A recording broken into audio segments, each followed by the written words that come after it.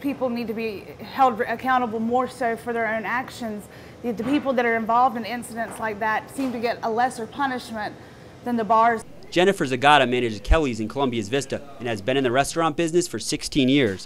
She spent part of that time in 5 Points and has seen her fair share of problems in the popular entertainment district. Seen people have massive brawls in the street. While she says too much to drink may have led to fights, she adds bartenders can't always know how much someone has consumed, and pointing fingers is not the solution. Many times you have a group of people come in, they sit down at a table, one person goes up to the bar and orders the 5 drinks and takes it over to them. The bartender never sees that person. How is the bartender supposed to know, that person's been overserved? They're down there selling dollar shots, dollar beers, dollar drinks all night to anybody who can put $1 up on the counter.